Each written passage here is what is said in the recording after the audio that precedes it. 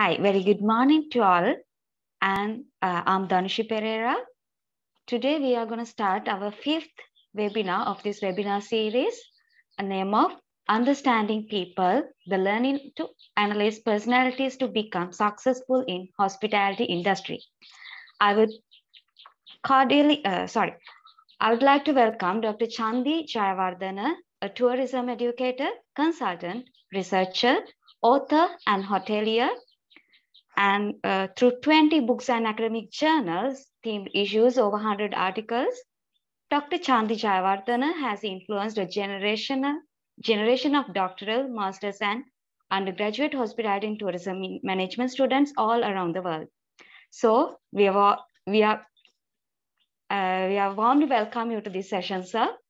And I would like to thank Professor D.A.C. Suranga Silva, the founding coordinator, Master in Tourism, Economics, and Hotel Management, University of Colombo, to giving us the greatest opportunity to have a discussion with you. So, as you guys already aware, we are going to have 3 subsessions under this session. First, the student answering, and second, the PowerPoint presentation, and lastly, the quick discussion. So I would like to invite Dr. Chandi to carry out this session. Dr. Chandi, please. Okay, Dhanushi, thank you very much. You are a good moderator. So good morning to everybody. And what I want to say is, I want to first thank 3 people. I want to thank Professor Suranga for inviting me. I've been doing guest lectures over the last 8 or 9 years at the University of Colombo, but this is the first time I did a sort of a small module. And I like to thank Gaia for coordinating this module, and Dhanushi for being the moderator today. So as you know, today is the 5th and the last webinar. And I want to sort of tie things that we have been discussing in the last 4 today, looking at the people element, but pleasing people is the business that we are in, and we have to work with a lot of people to ensure that we satisfy our customers. So this is, to me, the most important one. And also it's a type of a concept that I've been thinking for since I think 1973, but I formally learned it in France actually in 1988. Since 1989, I have actually lectured this face-to-face as seminars in 15 countries in different formats. Sometimes it has been a sort of a 5-day work seminar, and then 2 days, or sometimes it's 1 day, 2 days, then half a day. This is very short. It's a little over 1.5 hours. But I'll give you the essence of the concept, and it has certainly helped in my career, moving from country to country. It's a concept that has helped me, and I want to share everything with you. I sent you an email about an hour ago. I write this weekly column to Ireland, but I don't know how many of you read real newspapers now. There's an e-newspaper as well.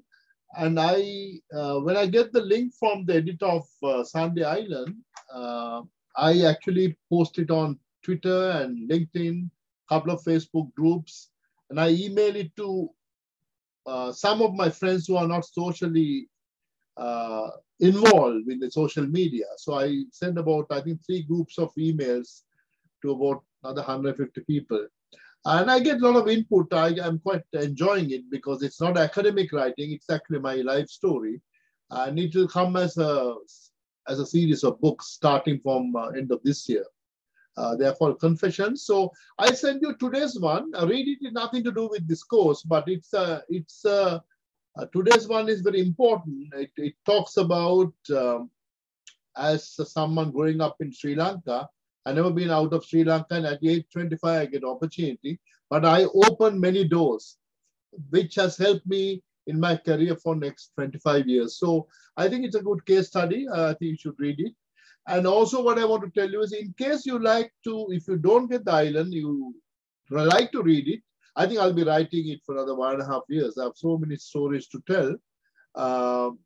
If you send me an email individually, saying, include me in your email list, I will do that for you. I will put you in one of my email groups. And when I send it, no one knows it's a blind copied group email I send. So I write to myself and I put everybody as a blind carbon copy group. So if you're interested, let me know. Send me one email saying include me, and I will do that from next Sunday. With that, we will now start the question and answer session very quickly. You know the drill is 1 minute per person. You can take maximum 2 minutes. I have exempted 3 people from it because they wrote at length on the Facebook group. That is Teva, Anushka, and Major. So 3 of them have got marks. They don't have to I won't call them for this session. They can listen to the others. All right, so we can stop the recording now, and I'm going to start. And you know the drill. I will mention the name of the student and the number of the question, and your job is to read the question and give the answer, all that within 1 or 2 minutes. All right, so stop the recording now. Right. So thank you very much for those answers. It's very good. Sometimes don't be scared to give your own opinion because you are in a master's program. We don't have to always agree because I'm a very opinionated person that is shaped from my personality, my experience, and my generation. So you guys can disagree. That's not a problem. So we should have that intellectual debate which enriches the graduate studies in universities particularly. A couple of comments on what you said. The first question, I just want to, not to criticize, but just to enhance that answer or just to explain something. Often we as human beings, I'm not a psychologist, but this particular module actually touches industrial psychology somewhat. And I've thought about it for nearly 40 years, nearly 50 years actually, and lectured on it since 1989. So my knowledge on psychology is very small, but I think this particular concept, I know it works. It has at least worked for me. So one thing I learned from experience is that we normally as human beings, when you say my favorite teacher was this gentleman who guided me and all that, your personality is normally similar to the person you like. That's one thing I've learned. We normally do not like people who are in the opposite boxes. I will show that in the slide presentation. Although when you are getting married, sometimes people say, oh, opposites attract. It's good. But if you get married to someone who has a total opposite personality, living with that person, sharing the life for hopefully 50 years or whatever, that will be very challenging because people have to, at least when you get married, you have to get married not exactly someone just like you, but someone who's closer to your personality to have a successful marriage. That's my my take on that. So when you talk about a teacher, obviously your personality is similar to that person. Often when I teach this in a long 5-day seminar, we do detailed work. We have a workbook. Sometimes some students find it difficult to analyze personality. So I say, think of yourself. First analyze your own personality. Then think of people you don't like. Sometimes we don't like people, not that they have done anything wrong to you, but that's a clash of personalities. That person's behavior, practices, the way they talk, too loud or whatever doesn't align with what I like. So that normally that someone personality like that is in the opposite box. So sometimes in life you have to work with all types of people, but we try to have minimum communication dealings with people we don't like. That's the normal nature. I direct bridge games. I mean, in a normal week now, I direct 3 or 4 games. So that takes about 3 hours at a time. And sometimes there are 80 players, usually older people. And this personality analysis is very important to me. So I know the players who always complain. people, and there are 94 laws that govern this game. So as a director and a bridge teacher, I should know most of the laws. So when I'm called, I'm like a referee. I'm called and then they complain and say this so-and-so did this. So knowing their personalities help me to give the correct judgment and diffuse the tension at a table. The bridge becomes a very competitive game. So what I'm going to tell you here is the personality analysis, not only your professional life, it helps in sports, games, in family life, so it's quite a wide sort of a subject. The lady who answered about Mr. Sudana Rodrigo, he was one of my bosses. He was my fourth boss in my long career.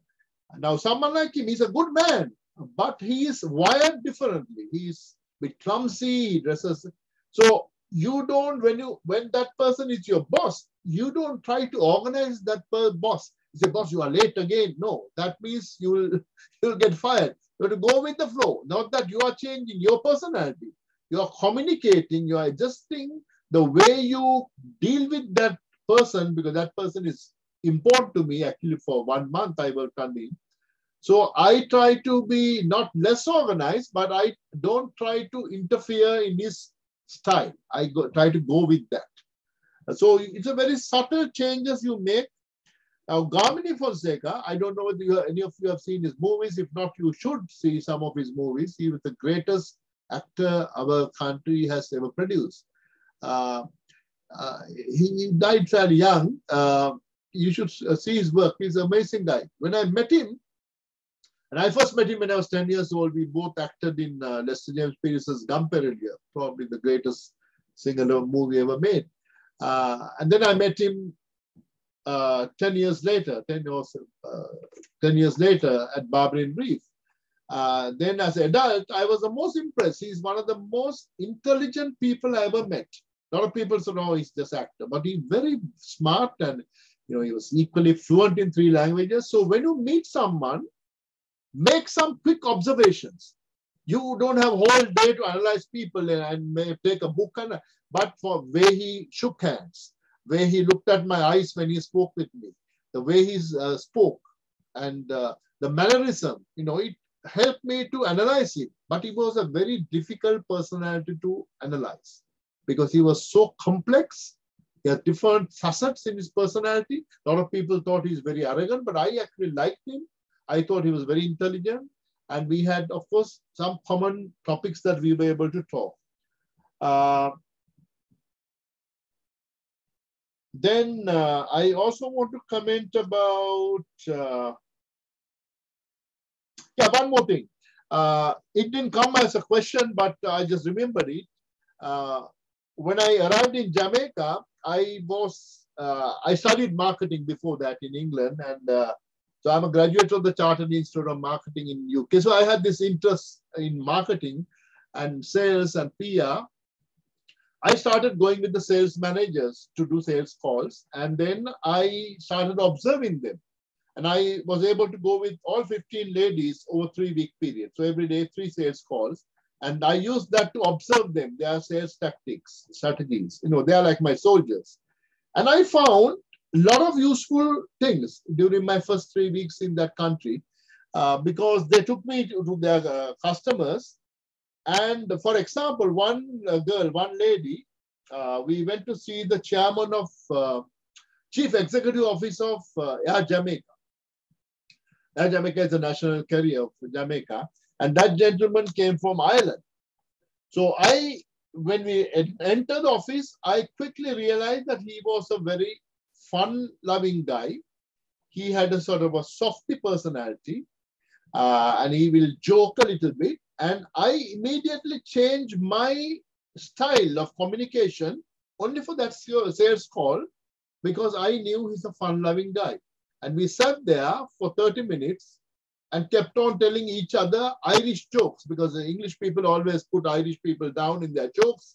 So I told, and he will tell me one. The sales manager was so nervous. I'm dealing with the chief executive of the airline, but I knew that works for him. Then the same girl took me to meet a bank chief executive of one of the two main banks in Kingston, Jamaica. And that office, when I entered the office, I realized that person is a very formal, he had a formal personality. He had a sort of a perfect type of personality. Everything was prim and proper in the office. So all these observations I made in 2 minutes. Enter office, secretary looked very formal, everything, everything has a place in the office. I didn't joke there. So the salesman said, "Oh, Mr. Chandi, you are totally different dealing with that person." I said, "Yeah, he's a different animal. He will not like if I tell him jokes. We have to be very formal. And then in Jamaica, sometimes you get late.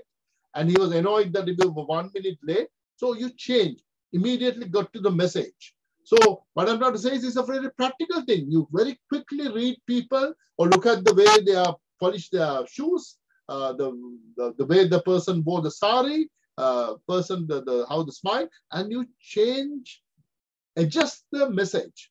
And another sales girl from Jamaica kept on telling this one of the clients about our new banquet facility. So those days old-fashioned, you have a tent card like this, you keep on folding the tent and show the pictures before social media. And that person told one thing, the customer told that girl and me, "I am not interested in banquet business because we have our own conference rooms in heart of Kingston, the capital city." The girl didn't stop the presentation. She continued showing more. "We have a new private dining room, sir." And then that person, I can see the person was getting annoyed with us. We would have killed the business with that. So in the car, I asked the girl, "Why did you continue with the presentation?" She said, "Well, that's what we are supposed to do, Mrs. Chandi. We are trained to do the whole presentation." I said, "No, you listen to the customer. He did not want banqueting. Stop talking about the banqueting. Talk how great our bedrooms are." So you have to be quick in changing the communication. You are not order taker in McDonald's counter. You are doing something little different, right? So that's the essence of this concept, the adjustment of the way you communicate. You can't change your personality to suit every Tom, Dick, and Harry, right? So those are some of the things that may help you. And then the key is how quickly you analyze another person and adjust the way you communicate with that person. So with that, let's start our PowerPoint presentation. Let me share the screen.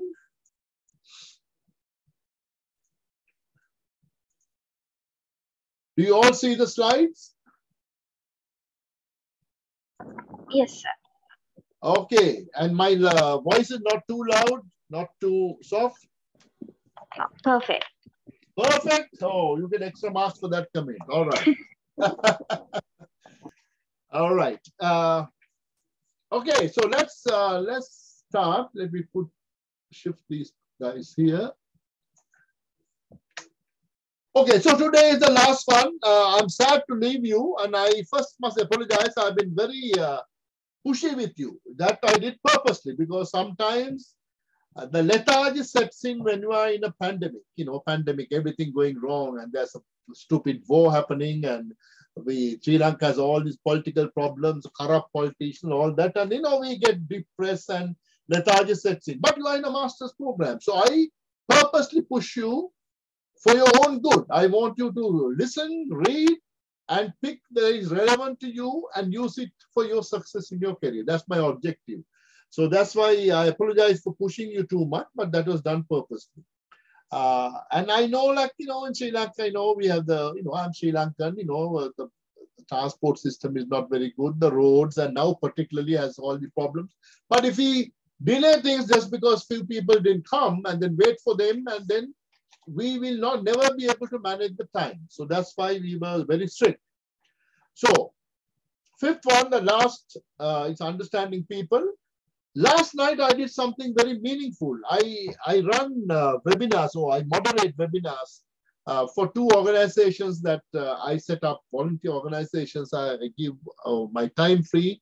All the people in those two organizations work free, including Samanthi, who's here from University of West Indies. Yesterday, we had one of the webinars. what we do is we look at, it was done by the Global Hospitality Forum. We look at some senior people who have made distinguished contributions to our industry over a 50-year period. So these are all sort of people who have retired. I mean, I have 50 years experience, but I'm not retired yet. I still work, but most people, you know, after about 40 years of work, they normally retire. So we bring those people, and just to inspire the younger generation, it's an interview. I am the moderator. I ask the questions. I do a PowerPoint presentation. Yesterday, I moderated a webinar of a person that I really like. Why I like him? I started thinking about him.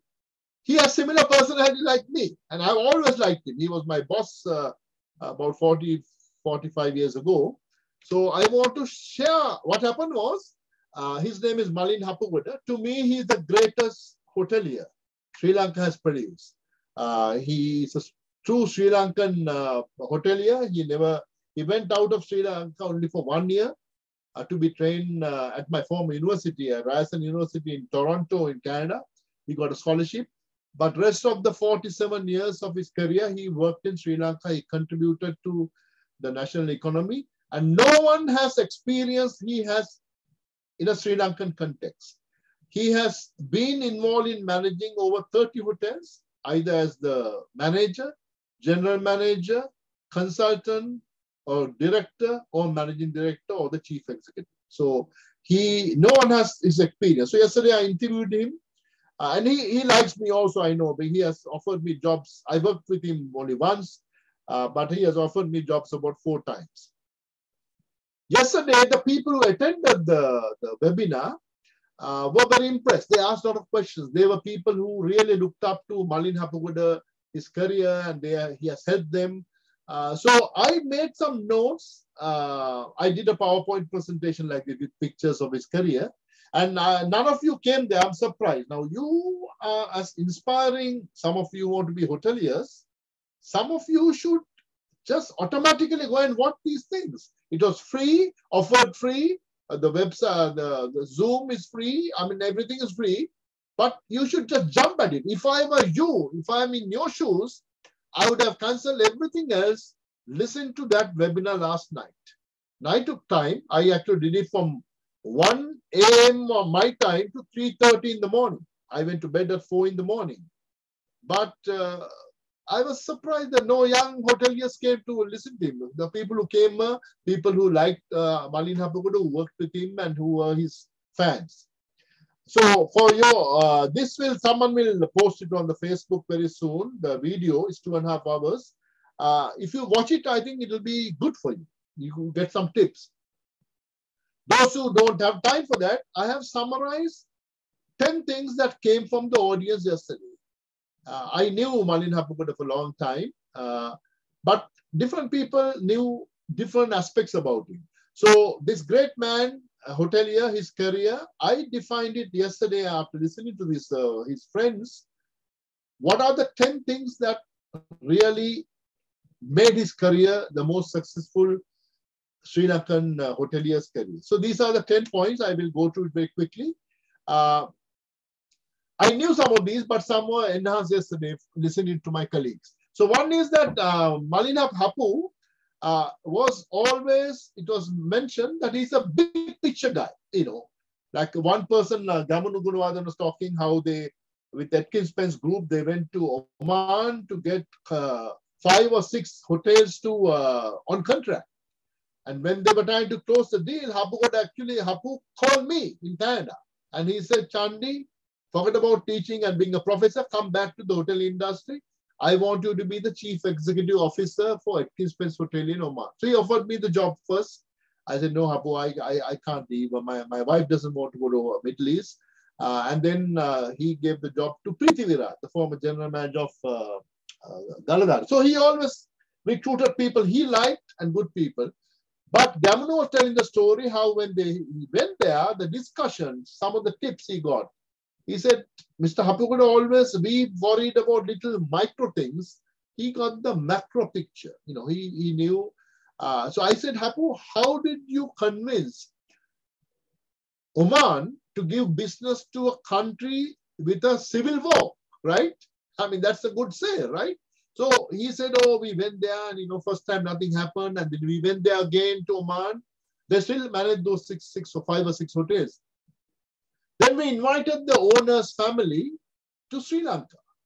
So I said, okay, so what did you do? So I'm questioning him yesterday. He said, oh, we took them to Triton, which is now Heritage Ahungalla.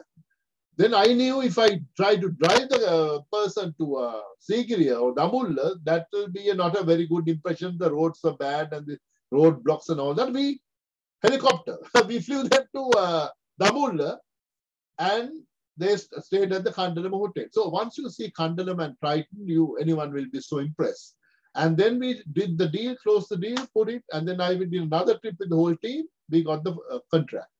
So I learned yesterday that he looked at the macro level. He hired good people to work in his team, and he delegated, but he dealt with the macro level thing. And they also said he always thought outside the box, which I knew.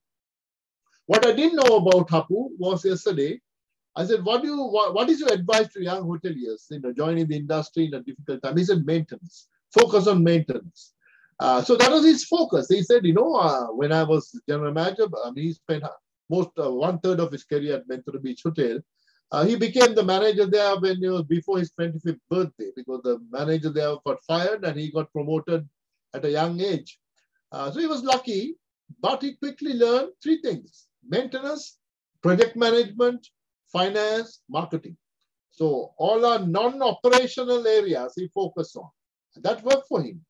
So because Ventura Beach opened only with 65 rooms, they decided to put another 65 rooms. He got involved in the project, and then they built another hotel called Warahena Walaua, and then of course Coral Gardens, new project. He oversaw the project. He learned project management, and he's from an operational guy, is very focused on the bottom line profits. And marketing PR. The last 4 points, 7, 8, 9, 10, they're all about human beings. He said, I always recruit the best in the market. Most hoteliers didn't. They were scared or nervous in recruiting people who were more qualified than me. But he said, I always thought of Chandi. I offered him, and if he said no, then I went to the second person. I mean, not that I am great, but he wasn't scared in recruiting people who were more academically qualified than him. So that was a good point. He recruited the best.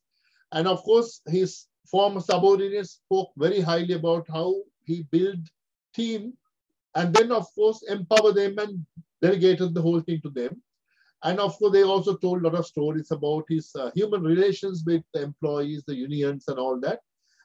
When this is posted, check the Global Hospitality Forum. The video will be there. I think normally they are prompt in about 2 days' time. If I'm you, I will watch it and try to learn something from the most amazing career of a Sri Lankan hotelier. All right, so we have done four webinars so far. Today is the last one. We have 1 more hour of it. So I just want to mention, first one was about rebuilding. I mean, not Sri Lanka, we looked at 17 countries, we looked at the global thing. Everything was global, what we did. Rebuilding. Second one, we focused on innovations. Third one, we focused on hotel management. Fourth one, we looked at a very hands-on type of thing, food under management and events. And all what we said was global, but some of our own case studies, but we try to look at it and try to see, can I implement this in the middle of a pandemic or when the pandemic is over? Can I learn something from this?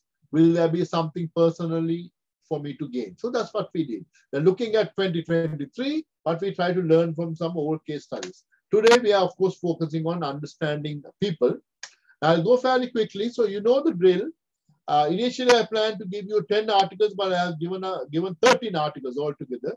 And also, there are 5 webinar PowerPoints. Some of the PowerPoints are very big with the photographs, but everything I have sent to Gaia in case you are interested in having them. No copyright. It's a common property. You can use those as well. Write to Gaia and she will make sure you get the PowerPoints.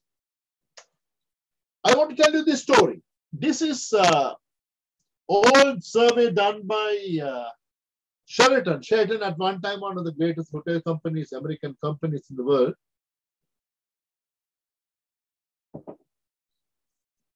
Many years ago, Sheraton did some market research. They focus on not the potential customers, not the current customers, but the customers they have lost in the last 5 years. That is very important, right? More often people don't do that. When you lost someone, you should know why they don't come to your hotel or travel agency or your destination anymore. You have to understand that. So they did this research. So they, after the old-fashioned, this is before pre-internet, pre-website era, social media era. So they sent letters, old-fashioned letters, to use their database, wrote to them saying, Mr. MacLeod, we have not seen you for 2 years in our hotel. You always came, when you came, you stayed at Boston Sheraton, but we don't see you anymore. Why? It's a very simple question. Don't make questionnaires too complex, too academic. They're not writing a thesis. Customers don't have time. Don't ever design a customer survey questionnaire which takes more than 3 minutes. Don't do that. It is, meaningless. I get this Walmart surveys, I just first check how many minutes. It takes 15 minutes. I delete it. I don't want to waste 15 minutes writing answers. Most people would have that type of attitude in the scarcity of time. So make it very short. So they ask one question: why aren't you coming back to our hotel? That's all. So this is what they learned. One person got a letter from their spouse of the customer saying, sorry, my husband passed away. That's why he didn't come. So one person have died. That's fair. 3% said, I don't come. I still like your Sheraton in Boston or LA or Miami or whatever, New York. I don't come back because I recently got married and my wife or husband does not like your hotel. I like your hotel, but she's a Hyatt person. She always goes to the adjoining hotel, which is managed by Hyatt. So 3%, there's nothing we have done wrong, but his or the customer's life has changed. And sometimes, depending on the stage of your partnership, you listen to your partner, right? 6% said, we don't come back to you at Sheraton because we found this Hilton, brand new Hilton. Their rates are 5% less than you, but their product is newer. So they have a competitive advantage. So we go to Hilton now. So they said, okay, we should do something about our product and all that. 9% said we don't come back because I am transferred. I don't work in the north part of USA anymore. Now I live in Florida. So I do a sales job in Florida and Atlanta only. So I don't come to Boston anymore. Fair enough. 9% said, it's a location issue. Not that Sheraton had done anything wrong, like that. But, the most important part of the research for Sheraton, 81% said, I don't come back to your hotel because it's an attitude of indifference of one service employee of your hotel. Understand? 81% decided not to come back to your hotel because they were upset about the attitude, bad attitude of a front of the house employee. So it can be a guest service agent, lobby manager, can be a receptionist, whatever you call them, front office agent, or the concierge, or can be the coffee shop, the butler, whoever. So someone upset them, said the wrong thing or whatever. So that shows the importance of the people element in our business. This is true research, right? 81%. They didn't say we were upset with 10 employees, 1 employee. So that's why front of the house, recruitment, training, motivation is ultimate. That is the face of your business. So, so you should not recruit just because the local MP sent the letter and said to hire no, that's nonsense. You hire the right person for the right job with the right attitude. I'll give an example. When I was a dean in my last job, when I worked for the ministry at George Brown College, it is the largest faculty of hospitality, culinary arts, tourism in this country. When I joined them, there were 45 professors and 2,400 students. I remember very clearly, in 2007. We grew the business so much. We increased to 17 programs, 3 schools. So I had 3 chairs, directors reporting to me, and I was the dean, and I was the hiring manager of new professors. So every time we hired a professor, we trained the person for 2 years. I made sure that person did 24 programs with our human resources and training.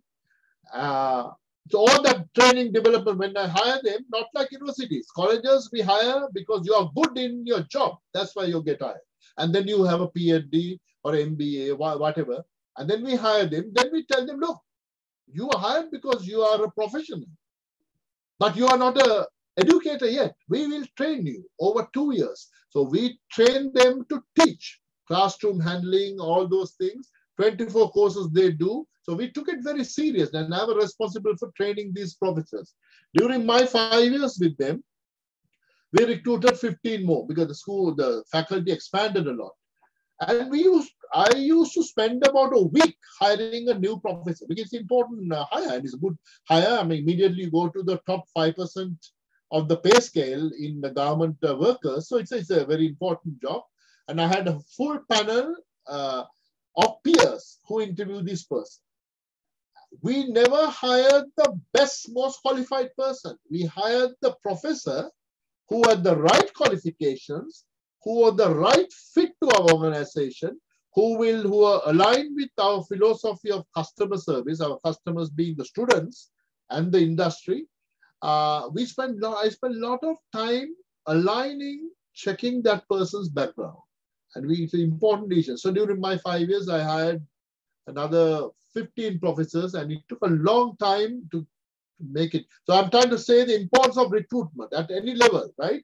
You have to spend a lot of time doing that. And then after that, once you have to train them, because just because you have a qualification, academic qualification does not make you a good teacher. Understand? You have to learn how to teach. And that's what we gave them in 2 years. So by the end of the 2 years, they were dual professionals. They excelled in an industry, they were event planners or whatever, and now they have a PhD and they're also trained to teach. So that is important. In every job, just because you have a qualification, you don't have the skills needed for the job. So you hire the attitude and we try to train the skill. All right, so dealing with people are different, right? We are men, women, other, and then we are different in our colors and brown, yellow, white, black, everything. This concept is about dealing with customers, all types of human beings. So your superiors mainly, your girlfriends, boyfriends, fiancés, all the people, associates, employees, suppliers, industry partners, local committees. It's very important.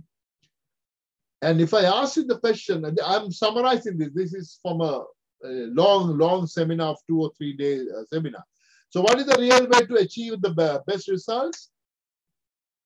In my view, your ability to understand the other people, because you are trying to motivate them, convince them, or inspire them, whether they are your workers, your children, your customers, suppliers. You're trying to get other person to say yes, or agree with you, or contribute to your ideas, motivate, convince, inspire. So you have to understand how the other person's mind works. Often we think when we are growing up that everybody else think like us. No, everybody is so different. So that's why it is a very challenging thing. So my concept is, I think you read that article where initially I sort of analyzed, but later this got shaped when I was sent to France for training by Le Méridien. I went to the management school in Paris and Tours to be trained as a general manager for Le Méridien. It's called the Institute, Management Institute for Le Méridien. There, a psychologist came with a similar concept. So I combined the two and sort of developed this. So I try to make it very simplified. I call softy for the first category. They are normally the people who like rounds. And when I do this in a face-to-face, bigger, longer seminar, I normally shake hands with the attendees who come. Normally we take 40 people, shake their hand, look at the eyes, look at the dress, look at how your If you're a lady, how your nail polish is done, and I take a decision, this person belongs to X category. I say, and we had 4 corners in the ballroom with a circle, a triangle, different shape. I say, okay, miss, you go to where the circle is. And then when we start the workshop, I describe something and try to get a vote from them. And normally 90% of the time, we get it right from that first impressions of the shake hand, the way you look at the eye, the shyness, how you dress, all that. We try to figure out what is this person's personality. So the round, they like the shape round, not the bodily, but they like that. They are called softies. These are the people, your colleagues or your children or your girlfriend, boyfriend, whoever, who are normally fashionable. They change the, the dresses to go with the trends and all that. They are very active, they are bubbly. When they smile with their sort of eyes. Very cheerful, polite speech. When they send emails, they don't get into the business straight away. They first say, hey, dear Charlene, how are you? Last time we met, we had a great time. I always love meeting you. Do a little bit of bullshitting, right? Or sugarcoating, some flowery language. That's their personality. Even when they are giving a bad, bitter pill, they sugarcoat it. They make you happy first. If you have a boss like this, their meetings are very friendly. Coffee is served, some, cookies are served, and their officers are well decorated. When they speak, I always speak with gestures. Italians speak with, hands, legs, everything. But this category also, they are active. Normally, they are not, they are sort of hyper people. They're no angels. When things go wrong, they become emotional, they cry, they want sympathy in a crisis. They expect favors in return. So if I tell, hey, Major, your tie is very nice. You're wearing a beautiful tie. If I'm a softie, I expect Major to return the favor to me, return a compliment to me. So everything they do things to get something back. So this is the way human beings are. No one is perfect. But normally they have good manners, they're helpful. There's another personality who's exactly the opposite. They are like squares. They are toughies. They are either tough or they like the world to think you are tough, right?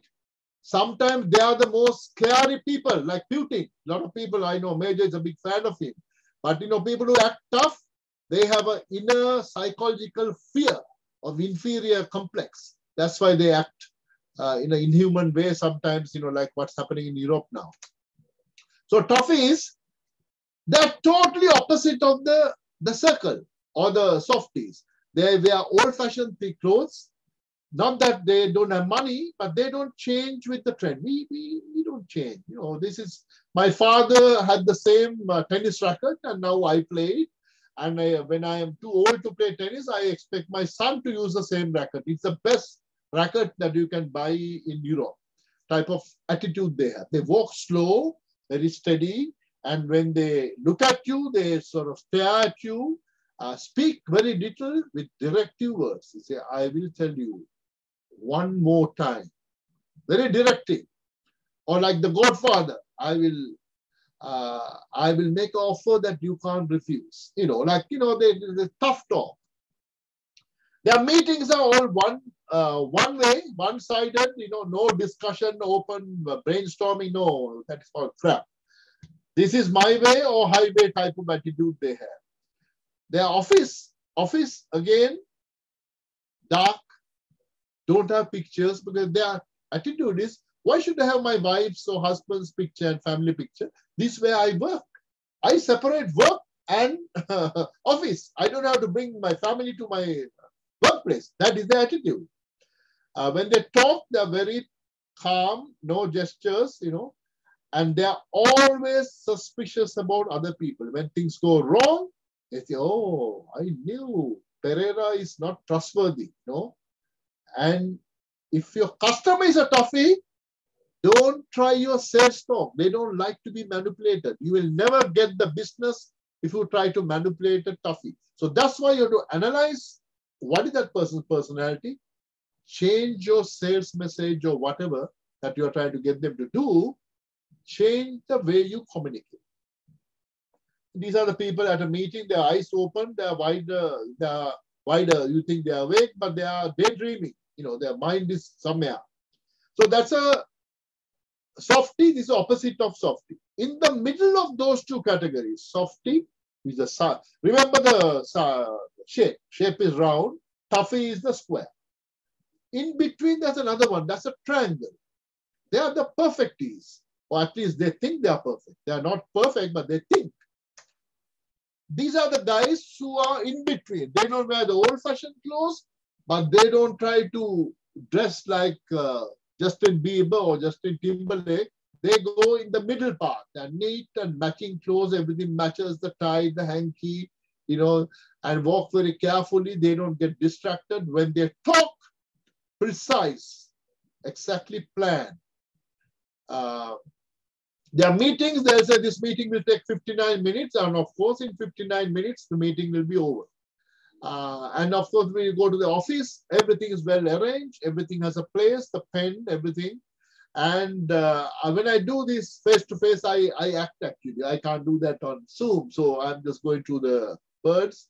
But they use some, see, softies always all over, they talk like this. Toughies, no movement other than the mouth. These guys use selective gestures. I will tell you only once more, and then people listen to them because they are very precise. They are no angels. Things go wrong. In their mind, I'm a perfectee. I don't make mistakes. When something goes wrong, they blame, they raise their voice. If they are the general manager or the MD, they put the whole blame on the other people. I told you that never do this again, and you know, and everybody's okay, boss. Okay, I have a fault, right? They always look for others' mistakes. I'll give you a story. When I worked in Jamaica, I was most impressed with my training manager. So I manage a British company. My resident manager, number 2, and the training manager, they came from UK. So this training manager was very good. I was a big fan of hers. But 2 things happened. So I was new, the general manager.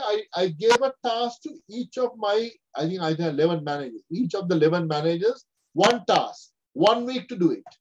I was testing them. So they will say, okay. And the next 2 days later, I give them another project. So all this is planned, right? And I give them another project. Can you do this also? So Jamaicans, by nature, most of them have a different personality. Okay, Mr. Chandi, no problem, I'll do that. This training manager, her name is Linda Taylor. She's my friend. She's my Facebook friend. Linda said, no, Mr. Chandi, I can't do that. So I was thinking, oh, I'm making a mental note, right? I'm the new boss. Why do you mean you can't do it? He said, Mr. Chandi, you have given me 1 project. It will take 1 week for me to finish. And then you have given me another project yesterday. That will take 3 days of my time. Now today you are giving a 3rd one, but I can't do all 3. She was very straightforward. I didn't like it initially. I didn't like it because I think, oh, I see. You're resenting, you're insubordinate. That's my first impression. I never judge your first impression. You have to, you know. So I said, okay. End of my first week, next Monday, I asked everybody, have you done the projects I gave? Linda has done her 2 projects very well. Others say, oh, Mr. Chandi, I need 2 more days, 3 more days, you know. Soon come, soon come. In Jamaica, soon come means anything from, like we say, we'll do it in 5 minutes. Soon come. It can be 5 days or 5 months, you know. Some of them, they are nice people, but, you know, that's sometimes your national culture affects your personality also, right? I like Linda after that. I knew if I give Linda a project, it will be done. I don't have to remind her. She will come and say, this is I did it. This is what it costs. This is what I suggest for the future. Very professional. My first year, the Englishman, he was a Welshman. He was transferred and I was looking for one of my team members to be my number 2. Linda was the one I wanted to promote because she was very efficient. And of course, it's a close team. I sort of sounded this with other people, but the other people in the team didn't support it. So I didn't promote her because sometimes alignment is more important than the efficiency, right? So I felt that because of her personality, she was a perfectee, one project at a time, but also sometimes she criticized other colleagues and all that. So she wasn't the most popular person. So if she became number 2, I would probably have a little bit extra challenges.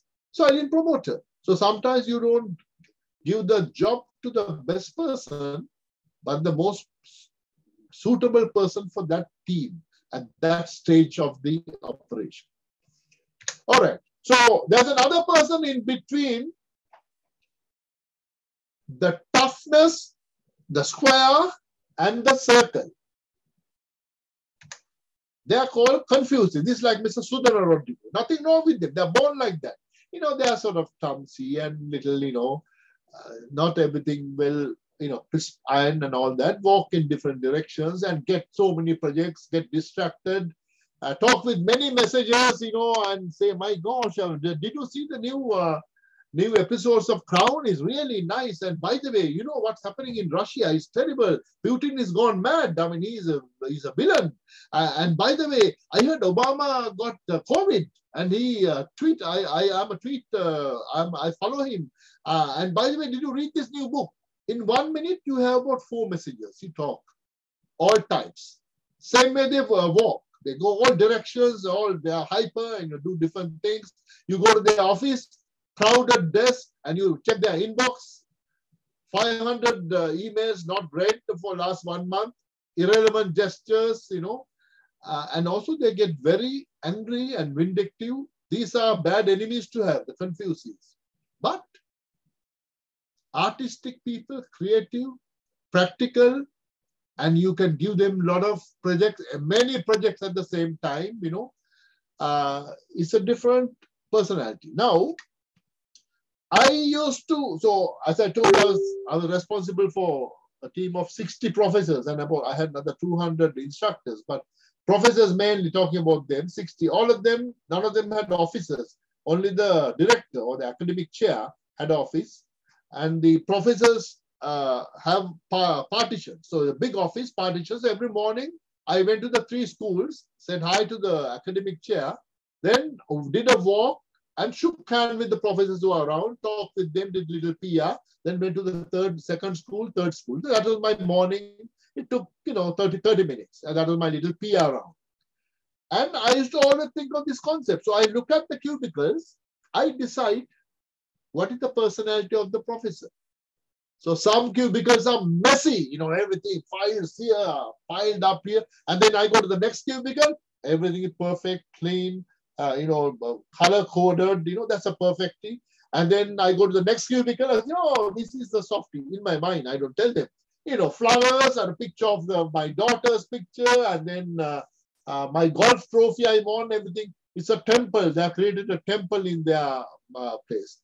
And then, of course, I go to the 4th cubicle, dark, one little light, couple of files, nothing else. That's a toughie. He or she thinks, why should I bring all these things? I mean, this is where I work. 8 hours, then I go home. You know, so it's quite interesting how you can judge people very quickly when you sort of develop this. I don't want you to go and make notes, but it's a very practical type of thing. So this summarize the concept. Let me see the time I have, the 30 minutes. Okay. So this is the circle, which I call softie. If you think you are a softie, you will not normally like these people, squares, the tough people. You don't normally like them. But sometimes you have to work with people with different personalities, right? As long as you don't marry the opposite person, you're okay. Living in the same house for 50 years will be a tough thing. If you are a softie, actually most people in hospitality are softies, particularly softies are the people who join the sales team. If I'm hiring manager, I will hire softies who are fashionable, talk pleasantly to my sales team, right? But if I'm hiring a maintenance engineer, it doesn't have to be a softie. It can be this one. Doesn't matter. So the job is important. Normally, the ones in between, the triangle, these guys are good administrators because they are like to be the boss. They think they are perfect and all that. So different. So you have to find the right person for the right box. Triangles are, these are the perfecties. And then, of course, triangles normally dislike the spirals. Spirals are the people who are clumsy and doing a lot of projects at a time and all that. So these people and these people don't like each other. These people and these people don't like each other. But the theory also, these people can get along with the adjoining box. They can tolerate them to some extent because they have an overlapping characteristics. Similarly, these people can align with the adjoining. But they will be bad team players with these people unless they know the theory. Then, of course, you have the Dhanushi type who have a little bit of everything. I don't think many people are like that. Those are complex personalities. Very difficult to judge them. There's a fifth category that is like Dhanushi. They have everything all in together. I call them complexity. Very difficult to analyze the personalities. So they are wired differently, but it's not a bigger population.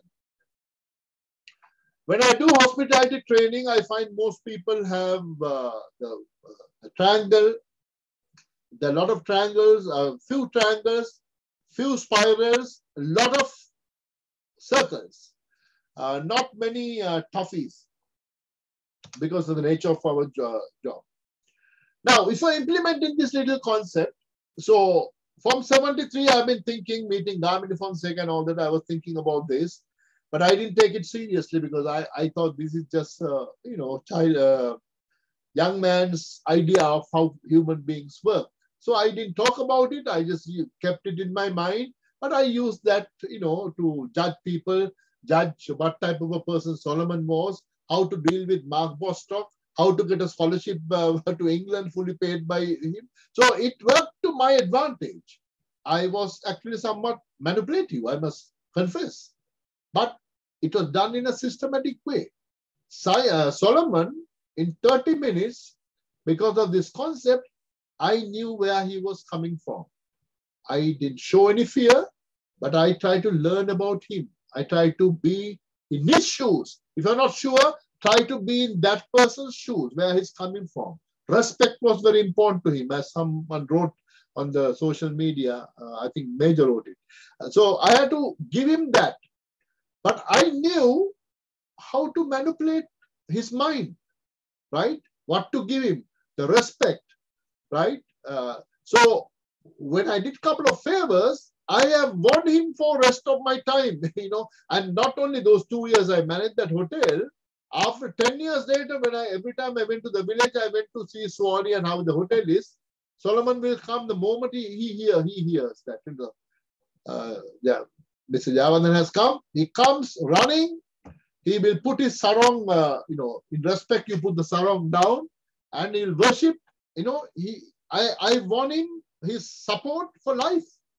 But I used him for 2 years, but I did favors to him. And so when you know how to deal with a particular personality, it is to your advantage. 1988, I got another scholarship. I was sent to France for this training. And then, of course, there's a PhD psychologist gave this lecture. It was very similar to what I have been thinking. Of course, they didn't call complexity and all these things. He had different words, but similar concept. I then got into a debate with that professor. I disagreed with him because what he told was, he was writing a book on something like this, the concept. He said, people are born in a particular box. Their whole life, they will be like that. And they will die in the same box. I disagreed with him, right? But this is a management institute. So I said, I don't think I agree with that concept. People change. He was not very flexible in his theories. Anyway, but I picked the essence of his concept. Now, after this module, you may not agree with all the things I've been telling, but if you took 10% of the ideas that I shared with you, and you thought that is aligned with your mentality and you can use it, that is good enough, right? So that's what happened to me. So this guy's name was LANKA. I think you can Google him, and he's a well-published author.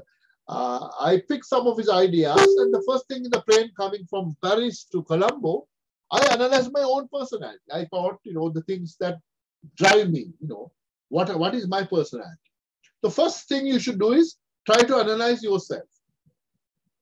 Second thing, you identify personalities around you. So in my case, I try to analyze my parents, my wife, my son, like people around me. Then I didn't tell them that, but I try to adjust my communication, see whether I can do better. Then I use it in my workplace. I had 13 managers at Galadari. I tell you what I did.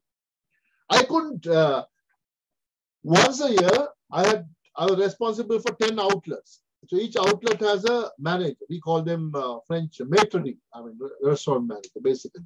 And then after that, second supervisor was called station, the head waiter, basically, number 2, supervisor.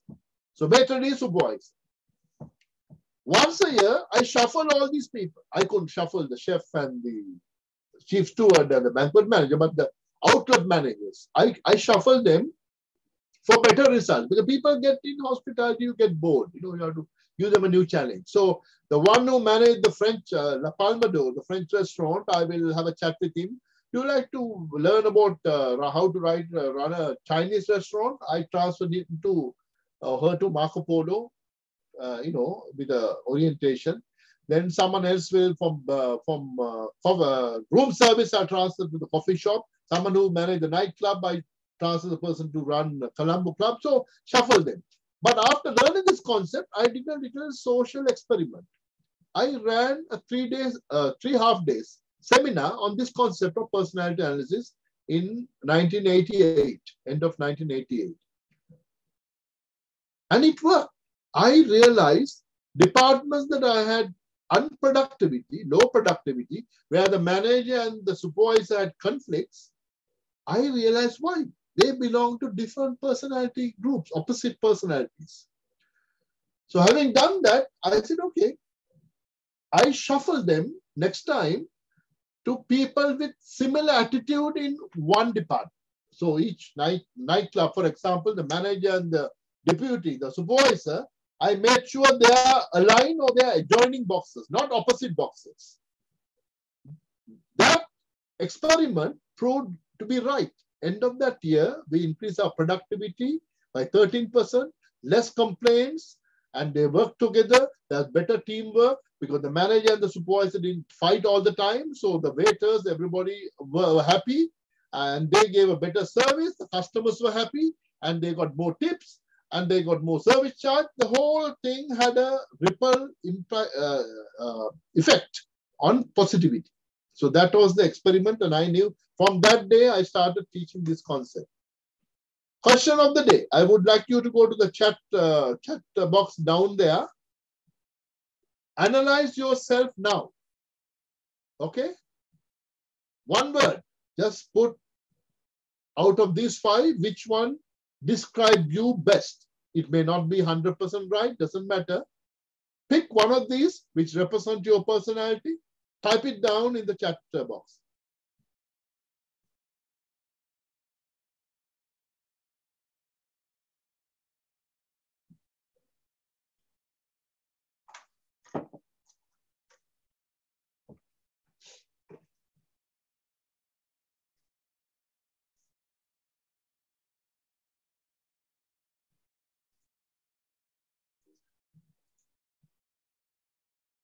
So far, Lashika had written.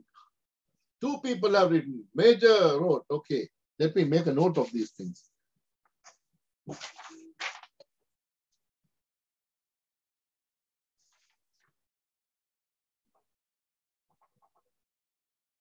Please hurry up or only type one word.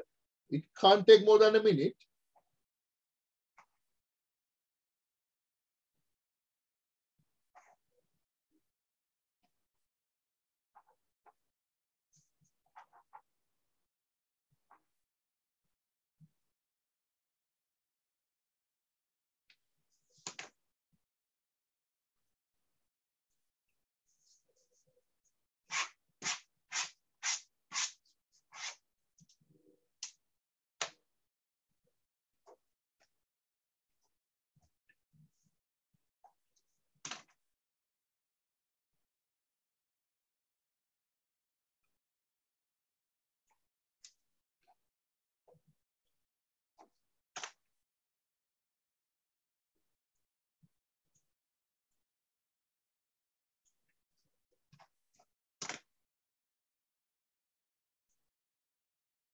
Okay, we need few more.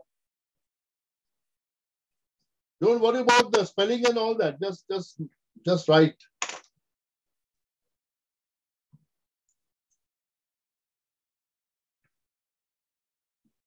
Only 9 people have written. Others are, they can't find the chat box or what?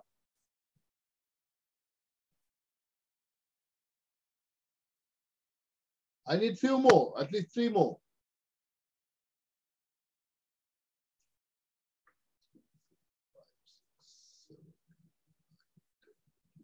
Okay. All right, that's enough. So we have a breakdown. We have about 4 softies, 4 complexies. They like to be like Gamini Fonseca.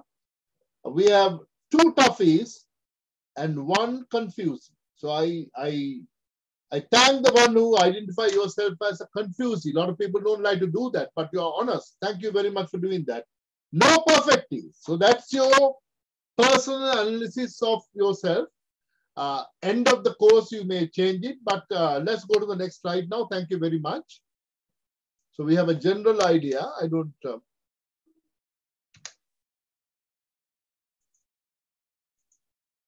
Okay. So in personality analysis, what you're trying to do, I think one of the moderator last week said very nicely about the iceberg. So I want to put a picture of iceberg. This is the same thing what we're doing. When we meet a human being, you see the tip of the iceberg, right? But from the way the person dress, talk, look, walk, you try to make a judgment. You try to make a judgment of what is beneath the water, which you can't see. But you try to make a judgment of the person's mentality. That's what you're trying to do. All right. So it's quite a neat thing. I'll give an example.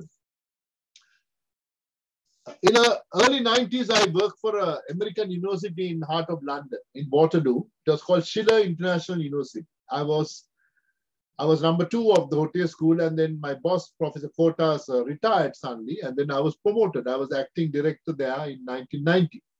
So I ran the hotel school, master's program and a bachelor's. And I used to, in London, I mean, you don't know, you should not be driving. You take the subway, and then, subway took 15 minutes from where my house. I used to get up early morning and take the tube, as we call in England, the subway, metro. One day, I was coming from Balham to Waterloo in London. I can see a gentleman in front of me. I can't see his face, but I was always, when I see interesting people, I try to use this concept and try to figure out what is that person's personality. I decided that person, these are the things I decided. I mean, this is just a fun game for myself, right? I have to keep myself occupied. I get bored. So I decided this person must be working in a bank. That was easy because that subway actually went to the bank area for, it's like the Wall Street in London. And he was wearing a pinstripe coat. I can see the sleeves. Pinstripe coats are very popular at that time in the early 90s for people who work in the financial sector. He was reading the Financial Times. Financial Times is the pink newspaper. So I said, okay, the guy must be working in a bank, right? And, and then I looked down. He was wearing a brown shoe and a black shoe. But he was very well dressed, but brown and black. I couldn't stop laughing, right? I'm now looking at the person and I'm trying to figure out, he's a clumsy. He got to be a clumsy. If you are a triangle, it will never happen to a perfectly, because perfectly, if you are leaving your house early morning from whatever you are coming from, Balham or West Hampstead or whatever, you would have known that I can't check the color of my shoe in the morning because my kids are sleeping in this room. So he would have taken the shoes the previous day. Always think ahead. Polish it. Keep the 2 black shoes by the door, near where there's a chair. And in the morning, I'll have a shower, get dressed, go there, wear the shoes. It will never happen. But this guy probably crept into his kid's room or whatever. I'm guessing all this. Took 2 pairs of shoes, Didn't know one was brown, one was black, and he's wearing a mixed shoes. So it was, I had a lot of fun in thinking of this concept and applying it to real life. So this particular concept, I'll be very quick now. It's about inner personalities, right? What is beneath the water? They're trying to make a judgment about a person's inner personality by learning this concept. It's not the management style. Management styles, we keep on changing. Management style is the act. Now, for example, if I'm managing a group of very mature managers at Mount Lavinia Hotel, my management style can be very delegating. I delegate because my managers are very experienced. But if I'm managing a place like, I think I told you the story about opening that Buddies International in Guyana, I was a very directive manager, general manager there. But I'd opened the hotel within a week, and the staff were not trained, and I had to train. And I said, don't ask questions, do this. I became a very directive manager. Now, that is not my personality. But I had opened it in one week. People were not trained. They didn't know anything about hoteliering. I said, trust me, do what I am asking you to do. You will be fine, right? In Iraq, when I managed about 200 employees in 13 or 12 restaurants, I was more of a participative manager because I had all these experts coming from Oberoi School of Management and from Egypt and a lot of professionals. So I could get their views and manage it that way. So national characteristics, the fact that we are Sri Lankan has an impact on our personality. If you're Jamaican, that has an impact on your personality. If you're Russian, that has an impact on your personality. If you're American, so nationality also has an impact on you. So that's what I disagreed with my professor from France. He believed that you are born with it and you will forever live and you die in the same personality. I don't believe so. I think people change with the home environment. When people get older, I now think totally differently from certain things. You get the maturity and some wisdom. And this is another lecture, depression passages, when something really goes wrong in your life. Some people are depressed for a long time. And I have personally experienced this in the last 7 months. And some people take a very short time to get over that. So when you are depressed, your personality changes temporarily. So this is a very sort of a in-depth study. All you have to know is this is a tool. I am telling you, if you just master the basics, it's good for you to be as a leader, to build teams, to increase sales, do internal marketing, make the employees happy, increase the productivity. There are so many things, and each of these is a different lecture point. But in a nutshell, improving your communication, improving product quality, customer service, and reducing complaints. In my case, managing diverse hospitality teams around the world. No concept has helped me more than personality analysis in my career. So I want to now show a lot of slides and go very fast. And I will also comment about some of the people that I mentioned about in the case studies. So 74, 75, I started my management career in somewhat, I was a trainee executive chef at Ventura Beach. I was hired by Mr. Hapagoda, whom I interviewed yesterday. He has a similar personality like me. I quite like. Even today, I'll do anything for him. Yesterday, I was up till 3:30 interviewing him, and I want to do it for him. I want to do it very well. I put a PowerPoint slide presentation. He doesn't collect all the photographs, so I had to find from different people and did a big PowerPoint presentation on him and things like that. Now, couple of assignments he gave me showed me at a very young age that he is a person whom I can consider as a mentor. He is 5 years older than me. Look up, get advice, and he has always been there for me. So sometimes you make a decision. I didn't know personality analysis that well that time, but I picked very good mentors. Now, I mentioned about Mark Bostock. I knew exactly where he's coming from. He's a very close personality to me. And of course, you had to do certain things. He didn't treat the way he treated me. He did treat all the managers. I was chosen out of 8 managers. I'm the only one with another person, 2 people, sent to England, and they spent a lot of money sending me. But because personality analysis helped me to get along with the chairman of the company at that time. Of course, then for 6 years, when I worked in from Matara to Ambalangwada to Hikkaduwa, Benthota, Beruwala, and also Alugdama, dealing with, thugs, it helped me, analyzing Solomon. And before that, I was dealing with a guy called Leslie in Hikkaduwa. He was a tough man. And I was, this analysis helped me to understand people, 84, I have to tell you this story very quickly. 84, I left all these other top jobs and I became a banquet waiter but the best hotel in England, Dorchester. Before that I was manager operations for John Keys for 7 hotels. They didn't care about that. They say, oh no, how many days can you work in between your master's studies? I said, I can work 3 days. Okay, banquet waiter, part-time. We'll pay you £8 for 3 hours, and that's it. That's what I did. I had to pay rent and pay school fees, and very expensive studying in England. I always looked up to Anton Mussima, greatest chef at that time in Britain. He's a Swiss German. He was the youngest Swiss master chef ever. At 24, he had become the master chef. Then, he has a long career and he started writing books and all that. I was so scared of the chef. I was a banquet waiter, right? And I had never spoken with him. But at the end, I finished now. I graduated with my master's. I had 3 more months to live in England where I had a work permit. I decided, and I've been executive chef and all that before, I decided, knowing his reputation, I want to work under him for, I think, 2 months, or 2.5 months.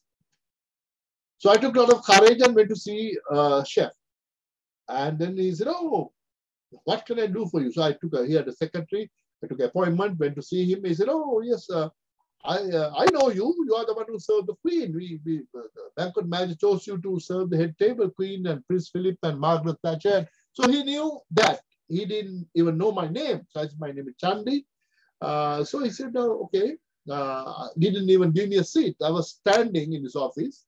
What can I do for you? I said, chef, I worked in the banqueting and I also had a training in the food and beverage controls. But I want to work under you before I leave England. He said, that's nice to hear. Nice to hear. When do you want to work? I said, I'm ready now. He said, oh, no. You have to go to the personnel. They didn't call human resources at that time. It's 84. Go to personnel office, speak with the personnel manager, put your name down, and then, when your turn comes, you can come and work under me. So I said, okay, chef, thank you. I went to see the personnel manager. Personnel manager said, okay, I put your name. Come in about a year's time. I said, 1 year. I'm leaving. I'm going back home. 3 months. She said, oh, no. We have all the people graduating from hotel schools with the chef diploma wanted to work under Anton Mussima. Their salary goes double if they say, I was trained by Anton Mussima. It was, he was so respected. I wanted to work under him, but there's a waiting list. Next day, I went to see him again. And then personal manager said, if chef can overrule, he can, but I can't. There's a waiting list. I think it will take a year before you get your turn. Next day, I went to see Anton Mussima again. And he was getting a bit annoyed with me. He said, I told you that you had to speak with the personal manager. I said, I did, but there's a 1 year waiting list, chef. But I'm going in 3 months' time. I really want to work on it. He was getting, I can't help you. I said, Mr. Mussima, don't pay me. I will work free for you for 3 months. He stopped talking. He said, sit down. He gave me a seat. He said, you'll work free. Why? I said, because you are such a great chef, and I knew his personality. He is Swiss German. Also, that has an impact. He was a round and a triangle combined. And I knew exactly how to deal with people like that. But I had to show him a benefit. I said, I'll work free. Not that money was that big to him. I mean, even they were making a lot of money. But he said, you will work free. I see. So I think he thought, oh, this guy has character. And of course, my wife gave me a hard time. He said, you have to pay rent. You're working free. I said, but he's the greatest chef. I said, but you're not going to be a chef again. You want to be a general manager. I said, I know, but my gut, sometimes you have to follow your heart. If I work under this guy, it will do something good. I learned so much from him, other than cooking also. I learned PR from him. You know, the way he communicates, the way he wrote his books. I learned so many things from him. And 10 years later, I was interviewed for a general manager's job in London. I was not getting the job. So they interviewed me, and then they were looking for a expatriate general managers who are mobile managers. They are transferred from country to country. And there were 1,000 general managers like this in the company, Forte, because the biggest hotel company. And there were, out of the 1,000, there were 3 people who looked like me. One was the Egyptian, one was the Sri Lankan, he just passed away, Nadaraja, Ranjan Nadaraja, and some other person, one from the Caribbean. That's it, 3 people out of 1,000 who looked like me, who were from a developing country. I was not getting the job because the man who interviewed me wasn't that keen about, you know, and he said, you're a creative guy, but I'm looking for a different profile. I said, you know, Mr. Dhanushi, would you like to look at my certificates? And they are giving me a free trip to go to London for the interview. So I want to, you know, at least I knew I'm not getting the job. So I gave my folder. He was going through the folder without any interest. It was an Italian gentleman. Suddenly he saw a certificate from Anton Musima. He said, you worked with Anton Musima? You were a special apprentice? I said, yes. I told this story. I got hired for the job as a general manager because of that. So my investment of working free for 2.5 months paid off 10 years later. So sometimes you do follow your heart. 87, I need about 5 or 10 extra minutes, moderator. I learned to deal with musicians when I moved to Colombo at the 5-star business. I told you the story last time, but this is, and I particularly 2 people. I quickly worked, I did a lot of work with Noelin Hunter, who was the president of the SLAM, Sri Lanka Association of Musicians, and Sohan Mirasinger became my best buddy, and we did a lot of music videos and shows, and they became my sort of left and right arm people. Sohan is a circle, Noelin is a triangle. And when I communicated with them, I dealt differently. With Noelin, it was more formal. With Sohan, I will go to his house, eat singhoppers with hand, and talk with him and get the job done. I won't do that with Noelin because they're different personalities. So I use this concept to be one of them. Actually, eventually I became one of them. I won one of those music awards as well with Chandi Jayawardena was the one who awarded that from Island Music Awards, and then I used to produce shows for them. This is years later. I became one of them. I became a producer, stage producer, video producer, songwriter, all that with that relationship. But relationship started with my analyzing their personalities. So the way I communicated with Chandi Perera, my friend, for 6 years, I did a lot of projects with him, was different from the way I dealt with Dalreen or Judy or other people. So these are the top musicians in Sri Lanka at that time. And I produced their annual show. Sometimes you go to a new job, you analyze people, but 1 or 2 people stand out. Now, working in Iraq, I never met Saddam Hussein, but one of my most regular customers in our nightclub and the casino, we had a casino as well, was Uday Hussein. Uday Hussein was Saddam Hussein's elder son. I had to quickly learn his personality. That would have cost me my life also if I did a mistake there.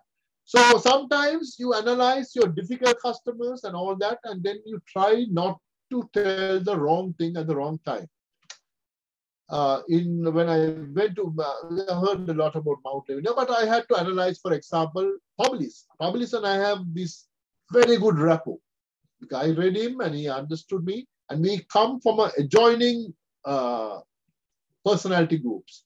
But I had to make an adjustment to communicate with Mr. Sanatukwa, who the chairman of the company. But he was very important, so I had to adjust my way I communicated with him.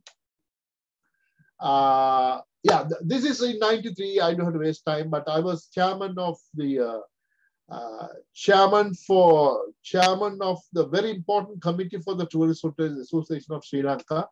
I was the chairman of Hotel Skills Improvement National Project. So we did a plan for the whole country, how to improve the service standards. Only 16% of the workers were trained. And I came with this concept of training 100 on-the-job trainers. These are some of the best trainers this country, Amala Bevadan and all these people. We retrained them to be trainers and send them from Anuradhapura to Trincomalee, train people. Whole idea was you don't have to come to University of Colombo. Tourism wasn't there, but you have to go to the hotel school everywhere. But we send the trainers to different places and we develop 1 week programs, cut all the crap. 1 week to train a waiter, 6 days, right? Must know stuff. It's better to have people who know little bit than no knowledge. So how to impart that knowledge? We develop the curriculum, everything. We work with my student Sarath Senivaratne with the principal of the hotel school, and we put the whole team together, all the associations. And this is the concept I developed. I'll probably email this to you so you have it. It's a hotel skills improvement model. And then this was a major case study for Asia. I presented, this is in Pata in Bali. I presented the paper, how we did that in Sri Lanka. Then we won a national award, actually, not to brag, but at the PIM, University of Jayawardena annual management conference, that was one of the papers presented. So sometimes you develop something. I had to learn how to deal with Professor Furqan, who was the chairman of the Hotel Corporation. He was my key person. People who served in my committee were Malin Hapuvada, Aska Musaji, former chairman of Tourist Board, and Eraj Abevadan, who was the number 2 at Oberon. So those were my team members, and I was the chairman. I had to learn their personalities, but the chairman of the Hotel Association was very important. So we need some neat stuff, but in everything I did from 73, personality analysis had something to do with it.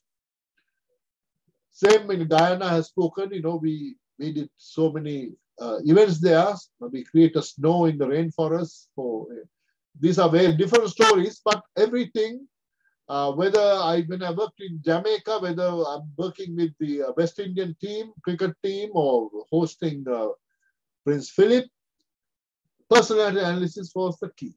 I knew how to deal with the West Indian cricket team captain, manager, and the president of the West Indies Cricket Board. Each one had a different personality. They came from different islands.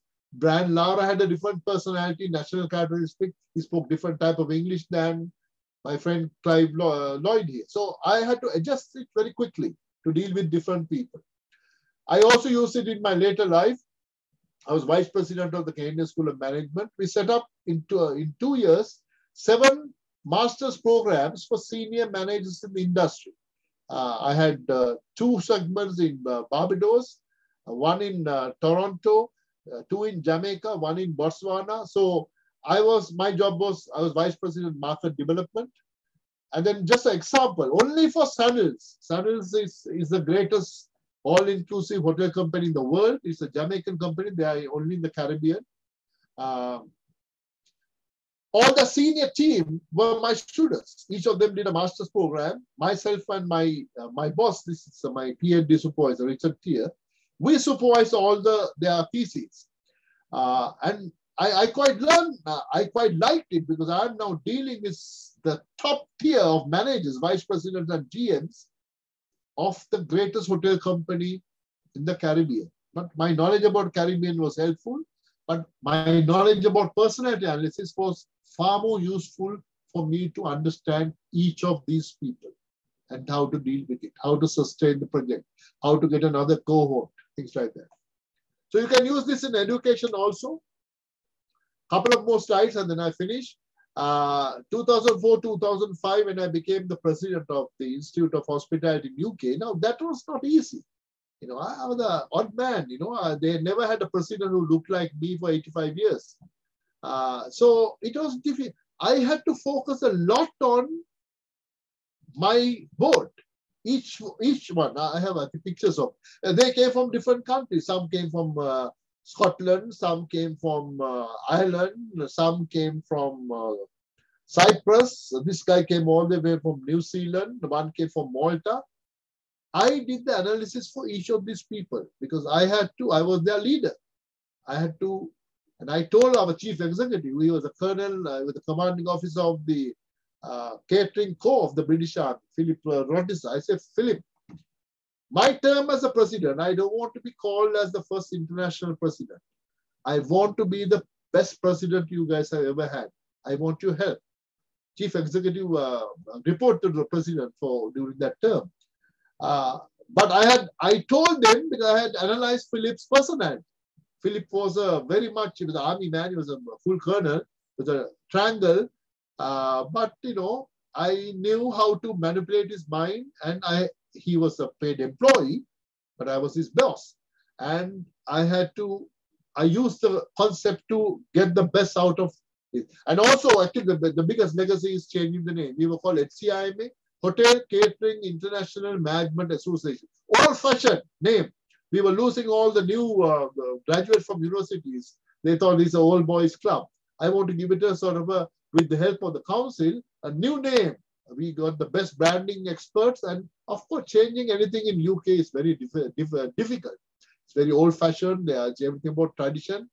We had to do a referendum. So I had to go from county to county, from Northern Ireland to Wales, and try to sell this idea of the new name, Institute of Hospitality, and that is the name now. And of course, I told about my job at the George Brown. And I also want to tell you what I did in the last 6 years. I worked with 25 different organizations doing consulting. Every project, I quickly analyzed my customers, chief executives' personality. I had to do well. So these are the academic partners that I did consulting. And then, of course, I developed this concept called team building through art, which was a lot of fun. These are some of the best students in Niagara Falls. These are all the managers from Serendip, Avani, and Dolphin, and Kalutra Avani. So this is the icebreaker for management seminars I ran for these guys. We are going to stop now, moderator. Give me 5 more minutes. And these are the hotel companies we dealt with. But what I'm going to say is every company, I did a training program for Atkins Spence. Hapu invited me, all their vice presidents, all their GMs. And he sat through the class for two days. But to make that happen, I had to analyze Hapu's personality and understand where he's coming from and make him happy. Okay, now, of course, I don't earn a lot of money, but I do some volunteer work, which is actually become purpose of my life these days. But these 2 forums we started in last 2 years. Today we have 8,450 members. I don't know the personality of all those 8,450 members from 118 countries, but I know the personalities of the 101 volunteers like Samanthi Dimen, who are doing some splendid work. And I try to use that. Some of them I never met them. I know them socially, social media, but the way they messages, they post, communicate by emails or whatever, I make a decision what personality they have, how busy they are, what are the things I can get them to do. So this concept also helps in not-for-profit. And then you have already answered these. I have a bonus for you. If you can make a note of this website, if you go there, there's a section called free bonuses. Just go there. You can download things, 5 things free. This is totally free. Just go there and use it. This is something I did in the last 7 months to when I'm undergoing this depression period. So it's a book of, I think I spoke to you about this. It are 55 poems, 55 paintings. But if you go to the website, you can get free, don't buy the book, but just download the free stuff and enjoy it. It's my 22nd or 22nd book. So thank you very much. I don't think we have much time for questions and answers, but if you have, I'll hand over to the moderator. He can deal with the questions and answers. Thank you very much. Sorry for spending 11 minutes more. Yeah, thank you very much, Dr. Chandi, for your contribution and insights on these 5 sessions regarding world best practices. So today we have discussed about the understanding people and learn to analyze personalities to become successful in hospitality industry. Through this webinar series, we have learned understanding people certainly impact our ability to communicate with others. We know how to differentiate personalities, to work with softies, toughies, confuses, perfecties, and complexities, and we should know now how to work with these personalities. So today we have Professor Dr. Suranga De Silva, Founding Coordinator, Master in Tourism Economics and Hospitality Management, University of Colombo. So I cordially invite him to address the gathering. Professor, over to you. Brother, how are you? How are you, my dear professor? I think it's my responsibility to thank you and acknowledge your great contributions. I have been actually getting some recorded version of your lectures, so insightful and so valuable. Today lecture, I realized that how much you are valuable for Sri Lankan tourism industry. So you have an immense experience and you have shown your great caliber, and I think last 2-3 years we missed your valuable contributions, but this year we have capitalized maximum we could get, but I know that this is the tip of the iceberg. You have got that experience and valuable knowledge. Chandi, I'm very sincerely grateful to you. My students are very happy and they are making, every students are telling that your lectures are very useful and very instrumental for their development. And I must be sincerely thankful to my students as well, but I want to tell you, Chandi, I am very, very, very sincerely grateful to you. And what do you think about our students? What is your ranking? And tell us about something to your... It's a good group. It's a mixed group, and I think there was a little bit of culture shock initially because I told them, I apologize for pushing them because the pandemic and the Russian war and all that, we come 5 minutes late, 10 minutes late. I said, no, we start on the dot, I know we have a lot of difficulties in Sri Lanka, but I did it purposely because I was trying to cover 10 articles, but I actually covered 13 articles, lot of things. Next day, if I'm doing this, I think I need more time, to go into depth. But they got used to it very quickly. I think first day was a bit of a culture shock, but I did it purposely to show.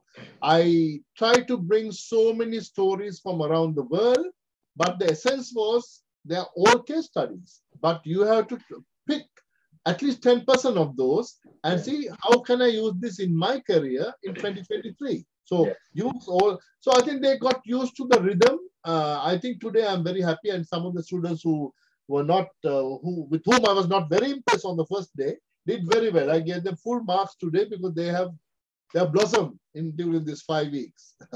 And I think our students are very attractive for your participation, and I individually interview my students, and they got your contribution for their knowledge and as well is so valuable. And what is our next process, Chandi? You tell me about if you have any plan to come to Sri Lanka. Then I actually got from Gayatri that you have a plan to come to Sri Lanka in... I'm planning to bring my 2 kids. As you know, my wife passed away 7 months ago. So my kids, they're very close to me, and I want to travel with them. And they're 19 and 22. So we're thinking of spending a month in Sri Lanka this summer. But I have that conference is happening, I think, in October. And before that, I have 2 big. I teach and direct bridge. I'm tournament chair for 2 big tournaments here in June and August. So I had to find the time in between. But I'm also trying to fit into my son's calendar. He's 19, he's in the university. More than studies, he plays soccer for the university team. So I'm trying my best to come. If everything goes well, I think month of July. Pandemic permitting, I can come. And what we can do, you and I can have a chat over Facebook one of these days. You let me know when you're free. I know you're very busy. We can talk about what we can do for the future. Dr. Chandi, I was communicated through WhatsApp, but you don't read the WhatsApp. That's the reason. I read WhatsApp, but I think Facebook message is easier for me. You know, like yeah. Actually, my phone I can't get the Facebook message, but on the computer I can get the Facebook message. Oh, really? Oh, I see. Yeah. You send me a WhatsApp. I mean, I check WhatsApp, but let me know what's the best time for you so we can have a chat. One thing I can do is that if you are interested, they started reading my column. They're all old stories, but I think today one girl ranked out of the 13 papers, the most useful 3 papers for that student. 2 are from that column, the confessions column. Yeah, so those are lessons, and what I can do is, because I do that anyway, every week I'm writing an article. Each article is about 3,000 words, and I'll do it for another 1.5 years. So if there's a possibility, I can do a weekly webinar related to that particular one, and then bring the theories related to that. You know, we can talk about it. You and I will let me know. Now, Dr. Chandi, now you communicate only master's batch. It's a master's 2020 batch, 2021 batch. And now we have postgraduate diploma and diploma students. So I would like to invite you for a guest lecture for our those 2 group as well. Sure. So let's talk. I mean, not with all of them. You and I can have a talk. You send me an email saying what would be a good time, and then we'll connect either WhatsApp or Facebook or whatever. We'll have a chat. And I'm there to help you. As long as I need a good coordinator like Gaya. You have Gaya. I need someone like Gaya to coordinate, then it's fine. Yeah. So Gaya is very excellent in coordinating, because that is why she has been appointed as a lead of the global best practices module. So I must be sincere thanks to Gaya. Gaya is there. Gayatri, are you there? Yes, sir. I'm here. I'm sorry. Gayatri and Dhanushi and Anushka and the other people, those who have done, who are the other people? Ishara and Himasha. Himasha and? Ishara. Ishara, I'm sincerely thankful to you organizing this event and this lecture series and making a very good comparing and moderating. I think our students have learned a lot from you, Professor. Why? Because we have realized that your vast knowledge and how you manage that knowledge and how you disseminate that knowledge is to be learned by almost all the lecturers in Sri Lanka. And how you get the attraction from the student by making some compulsory reading and involvement of them is very, very strategic. And I will send you the marks for all of them tomorrow morning. Now this is about 1:30 in the morning for me. Tomorrow, tomorrow I will compile the marks. Everybody will be marked out of 50. I will send you the marks. And I would like to request you send me a question, at least 5 questions. Out of the lectures we have done, then I will let those 5 questions for the final examination of the students. And so that is very, very important, because student participation will be checked from the question how they are writing. I will, if there is a possibility of sending the electronic version of the answer script, I will send you. Because most probably this time we will have the examination, on-site examinations. But Suranga, they already did the exam. My type of exam, I gave them 80 questions. So they have to come prepared for all the questions. The first 1 hour, I have given them marks for their presentation of those questions. So because I knew I don't have too much time to mark papers and all that. Yeah, definitely, yes.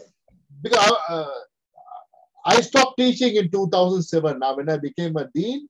So I did so many other things after that. So marking papers, I really don't think I have a lot of time, but I can give marks out of 50 for what they have done in the classroom. You send it to me, those marks, then I will account it. I will account those marks. 50%, I give out of examinations. Very good. Okay. Very good. Excellent. And I would like to ask one of our students, Gayatri, we call Gayatri, but you did live word Gaya, right? Okay, Gaya, okay. I would like to see your valuable appreciation of Professor Chandi. Gaya is a special character. I see he has been doing a very fabulous and very attractive contribution for Sri Lanka tourism. one day we can see she will be one of the great lead of Sri Lanka tourism, making a landmark, right? Thank you, guys. You can explain about, you can appreciate as a student, okay, what contribution Dr. Chandi has done. Yeah, thank you, Professor. Actually, these 5 days, it's been like a wonderful journey for all of us.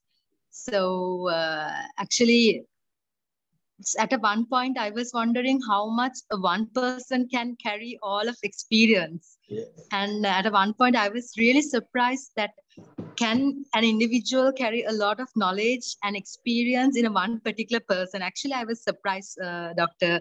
Chandi. Actually, this was not like a typical lecture that we are always having. And I must guarantee, and I'm saying my colleagues at a one word. So they were so impressed the way you delivered it. We all were like, I think we never fall asleep, or we were really excited because we never know like what you're going to ask us from next. So, and the questions, everybody was so much of excited to come to lectures tomorrow because you have been given a lot of questions for all of us. Yeah. But thank you for giving us also, because we were live in your lecture. So thank you very much. And in a word, if I say you are an encyclopedia, you gather a lot of information. So thank you very much for your valuable time. And I know it's very late. You spend a lot of time, like you didn't sleep, that you sacrificed for all of us. So I would like to really appreciate your time, knowledge, and your insight for all of us. So we are looking forward to see you in Sri Lanka in the middle of this year. So thank you, Dr. Chandi. And also, if I didn't thank our professor, I think it's going to be a missing part here. So thank you very much, Dr. Suranga, for organizing and giving this immense opportunity for all of us. Thank you so much. I want to add something to Dr. Chandi before we are leaving. Okay, you are my brother and we work together and we develop our relationship. We had a fight and we had a debate and everything because of communication problem. So understand that we have no light sometimes, because I came to University of Colombo because I know that if I miss you in communicate at the last lecture, it's not fair enough. So then I forget to my fuel difficulties. I came to Colombo University having a very little fuel to meet you and to see you, and okay, you my great gratitude for your great contributions. At the same time, I would like to request you, okay, there are 90 students doing the masters with this batch. If you can start developing a book or something, publication based on their master research, it would be a great contribution. It will be a great start for us. So think about at least 5-6 best master thesis or the basic finding can be incorporated under one theme. Okay, best practice, global best practices. So therefore, I think you have been writing now a new book also. So therefore, our students, if you can provide some that type of direction for our students, would be very valuable and very, very useful for them, because they are going to be a leader of tourism industry in the near future. Okay. Okay, my brother. Thank you very much. And I thank you for inviting me. Have a good night. And I'm going to, okay, let's students get ready to acknowledge Professor Chandi when he comes to Sri Lanka, and we will invite him to Colombo University. I will develop a special certificate for appreciation and refreshment with your family members, right? Okay, my brother. Thank you very much. Thank you. Thank you. Have a nice. We'll have a chat. We'll have one-on-one chat. Okay. Thank you. Thank you, doctor. Thank you. Bye. All the best. Thank you very much, doctor. Thank you very much. Thank you for moderating. Good night. Good night.